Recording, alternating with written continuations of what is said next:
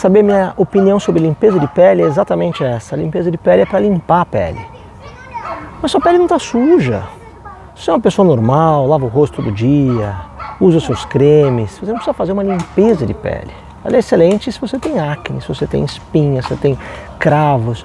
Aí eu tenho espaço realmente para utilizar de um artifício que serve para remover cravos e, entre aspas, limpar a pele. Mas no dia a dia, a limpeza de pele, muito melhor os ácidos, os cremes, os pequenos procedimentos, a gente tem muito mais resultado do que com limpeza de pele. Ah, mas faz mal fazer limpeza de pele? Não, claro que não. Se você gosta do vapor, do calor, de alguém massageando, porque tem gente que faz limpeza de pele e tem massagem no pé junto, faz massagem nas costas, faz um cafuné, é muito gostoso. Muitas mulheres acham que é um espaço delas, é um momento pessoal para fazer a minha limpeza de pele e meu cuidado. Mas não se iluda achando que esse procedimento causa grandes impactos na sua pele no que diz respeito ao envelhecimento. O envelhecimento não, mas para melhorar a qualidade e textura de pele também não. Para remover cravo e ajudar a fechar um pouco dos poros, sim, temos uma possibilidade.